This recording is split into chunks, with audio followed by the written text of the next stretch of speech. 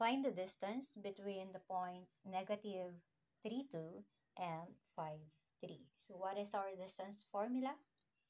That is equal to the square root of the quantity of x sub 2 minus x sub 1 squared plus the quantity of y sub 2 minus y sub 1 squared. So, magkahiwalay yung x coordinate and y coordinate. But here in Caltech, we will use different approach. We will use mode 2 or the complex mode. So, how are we going to solve this?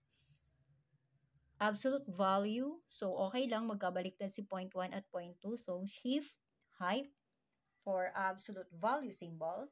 Then, we will use point 1 minus point 2. Pero okay lang na point 2 minus point 1. It's up to you kung saan ka masaya.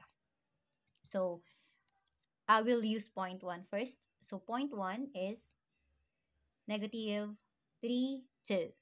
So, x minus y, I. So, yun yung format po natin. X minus y, I. Uy, wag mong kakalimutan si I kasi imaginary tayo, nasa complex po tayo. So, let's do it. Negative 3 minus 2i.